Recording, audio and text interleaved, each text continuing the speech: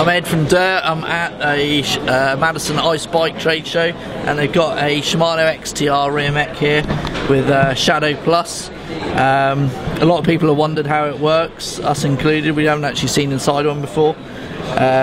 Turns out it's pretty easy to get inside, and I'll tell you why you need to in a minute.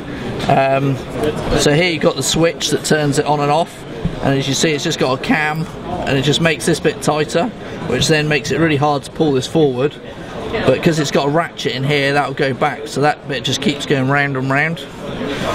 And then the bit that no one, including a lot of the people at Madison it seems, until they read the instructions, realised that there's this little screw in here, which there's a part missing on here, but it clamps that together, and it's actually got a spanner flat in the end, and you can use that to adjust that screw, so you can change the amount of tension, the amount of friction that's required to move it forward.